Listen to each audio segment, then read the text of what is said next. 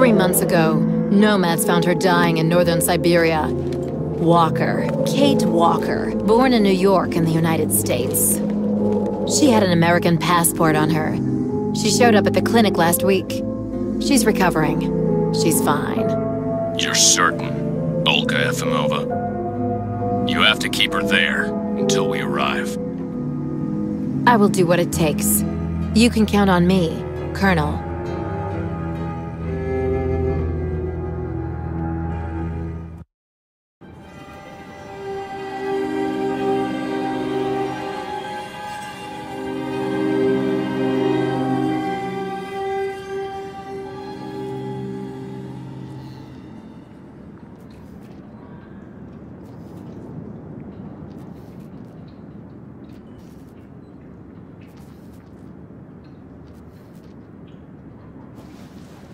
Oh, my head. Hello, Kate Walker.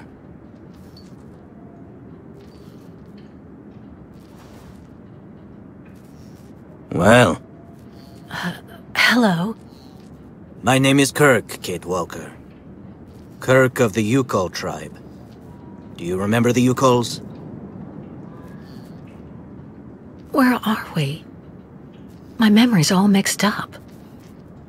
There was a terrible blizzard with snow and ice, and then nothing. We are in the clinic of Dr. Zamyatin, in the town of Velsambor. How did I end up here? We Yukols migrate with our snow ostriches to the sacred lands. It's a long journey.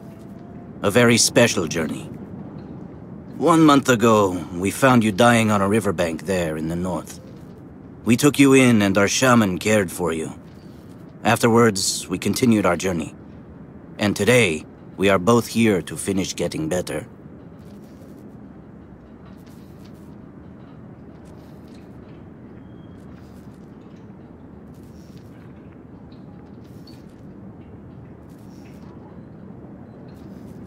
You look seriously injured. I'm so sorry, Kirk. I appreciate your concern, Kate Walker. But don't worry about me. Dr. Zamyatin asked a master craftsman from Velsambor to make me a new leg, and he's going to put it on me when it's ready. It will be like a brand new leg.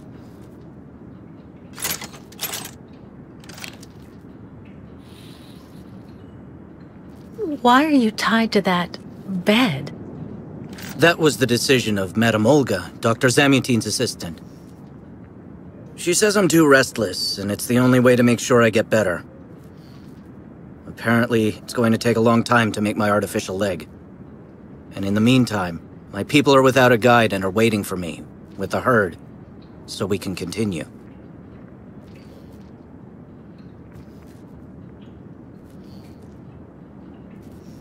If you don't mind my asking about your leg, what exactly happened to you? Soldiers bombed the route we were taking with our caravan. For no reason. Just to frighten us and force us to turn back. I was a bit too close to the explosion. A piece of rock. That's it. You mean the authorities did it on purpose? But why? They think that the snow ostrich migration has no place in today's world, and that my tribe should settle down once and for all. But we will never do that, Kate Walker. That would mean defying the spirits. And the Yukols fear the spirits far more than the soldiers.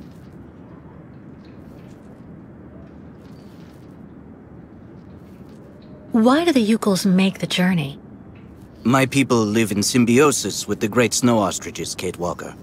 Their wool protects us from the cold. Their excrement feeds our crops, and their meat feeds us. They are also our mounts and beasts of burden, so we must follow them wherever they go. And do they migrate because of the weather? No, Kate Walker. They go to the sacred lands to reproduce. It is an event that only occurs a few times per century. For the Yukols, it is rare to be able to boast of having participated in more than 3 migrations during one's lifetime.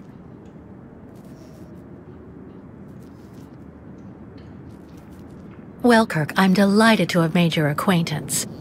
I guess I have to go tell the staff that I'm awake, I feel fine, and I have no intention of hanging around here. Of course, Kate Walker. I'm sure someone will be in the yard. Maybe even Madame Olga.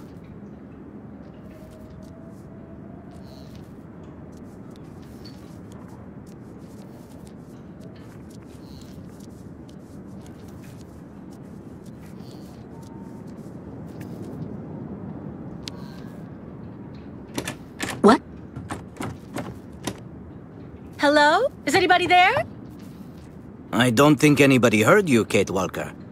Try using the call button that's located next to the door.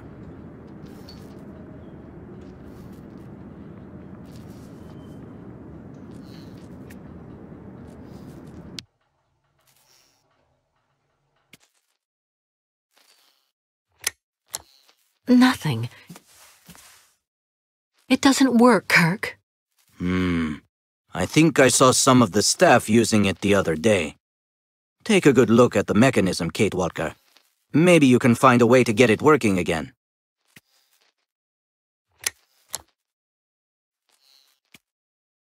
Bolted tight.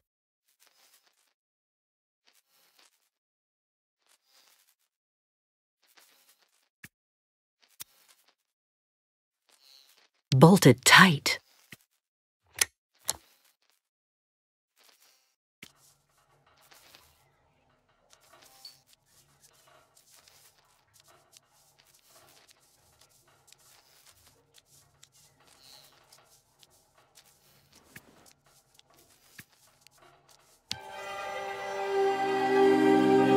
Well, Kirk, I'm delighted to have made your acquaintance. I guess I have to go tell the staff that I'm awake, I feel fine, and I have no intention of hanging around here. Of course, Kate Walker. I'm sure someone will be in the yard. Maybe even Madame Olga.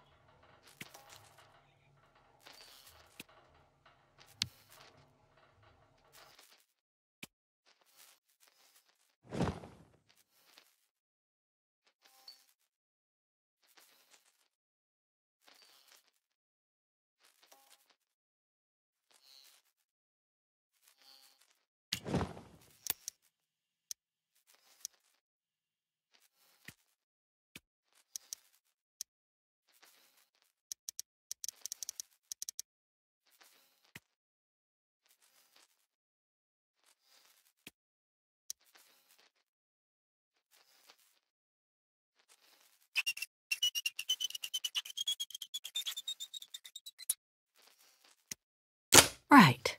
Let's see if I can repair the mechanism. If you're not sure, maybe the diagram you saw earlier might help.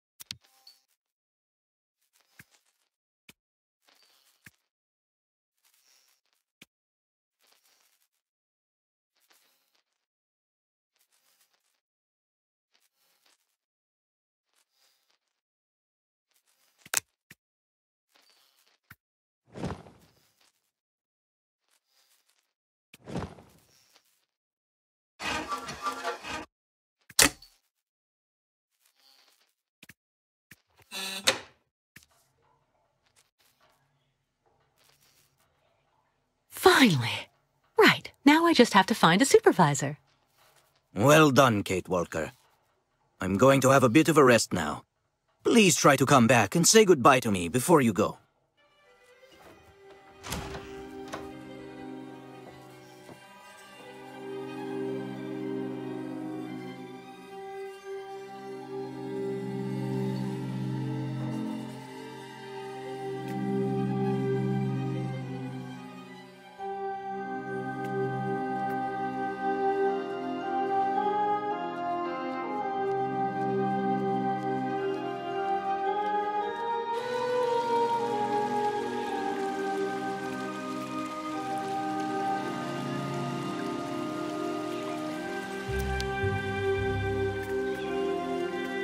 The elevator to get out.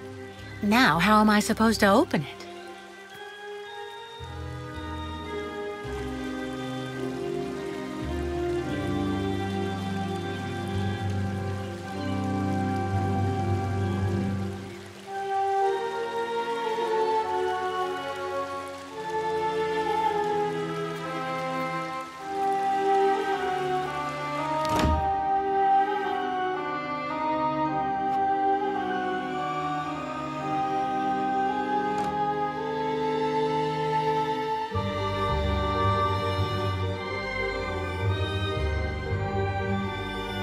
Ah, you're finally awake, number 10. What can I do for you? Well, it seems to me that I'm cured. And now I'd like to be on my way. Given your condition, that would seem somewhat premature and perhaps even unreasonable, number 10.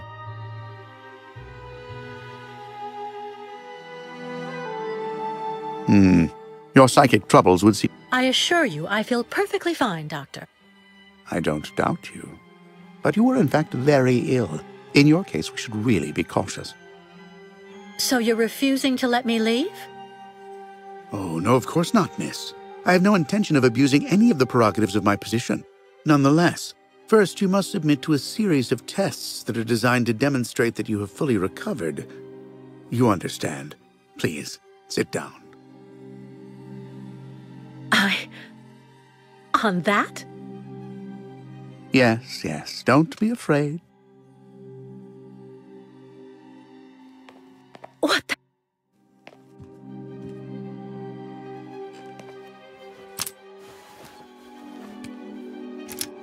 Don't worry about these restraints. Merely a simple formality that's part of the protocol that Dr. Olga, our supervisor, has implemented. Right. I do believe that we can begin. Now, be so kind as to state your first and last names, age, and place of birth, please.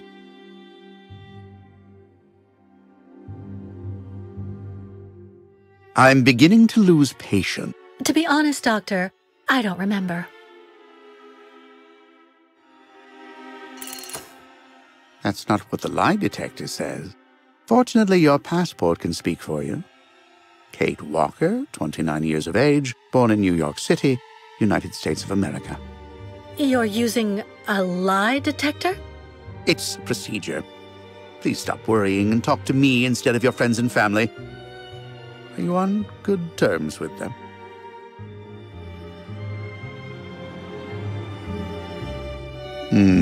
Your psychic troubles would seem to be significant and... Absolutely. I get along great with my family and everybody I work with. You don't seem to be particularly scrupulous with regard to the truth, Miss Walker. Unfortunately for you, you were rather more talkative than expected while you were in your coma. A real chatterbox you were, and we took careful notes. We know that lately you had a most unfortunate falling out with all the people you hold dear in New York. Your mother, your best friend, and even your fiancé. I understand that it all happened after you met Hans Vorarlberg, and also a certain Oscar. Tell me about these gentlemen, please.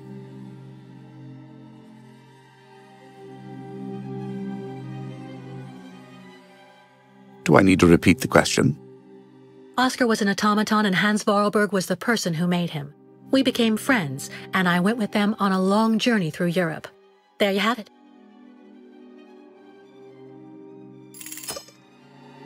To be honest, what I'm interested in, Miss Walker, is that during your travels you were in contact with the Yukol people, the nomads who brought you here to Velzembor. In your opinion, what should we fear from such a primitive tribe of savages who understand neither law nor border, refusing civilization and settlement?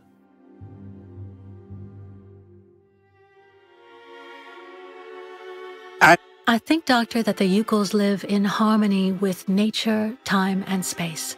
They have no real reason to change the way they live.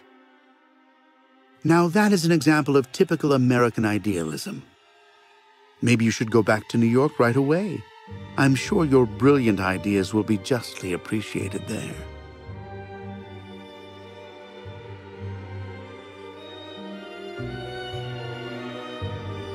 Answer me, please. I don't intend on going back. Not now, later, and maybe never. So you intend to continue your journey through our country. A hazardous undertaking with neither goal nor destination. Pity for a brilliant New York attorney who seemed to have a gleaming future. That's not for you to decide, Doctor.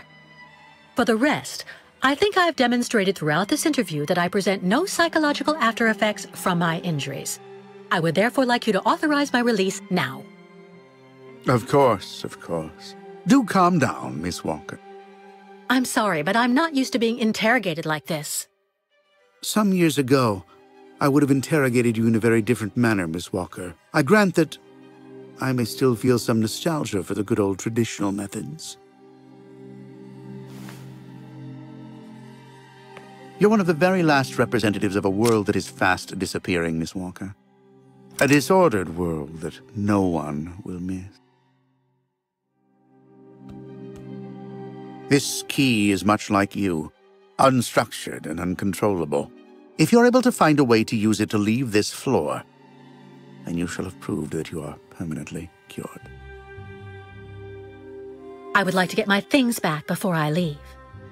You will find them there.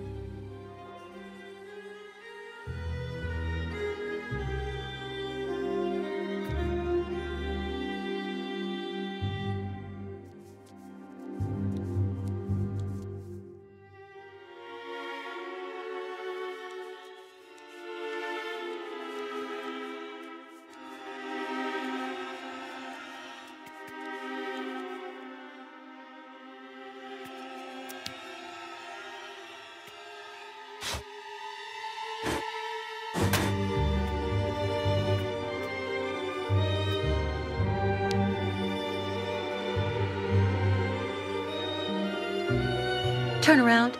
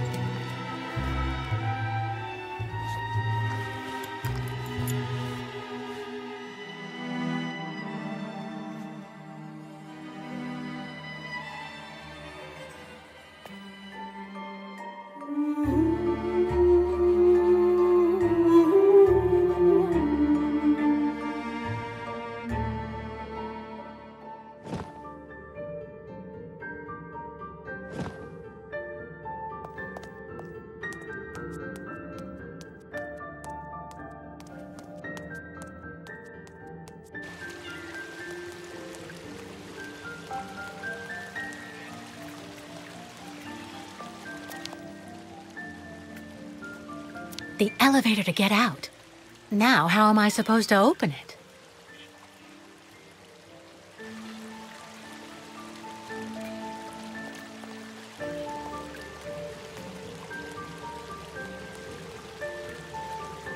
I really tried. I tried to tell them I was a whole lot better. They just wouldn't listen.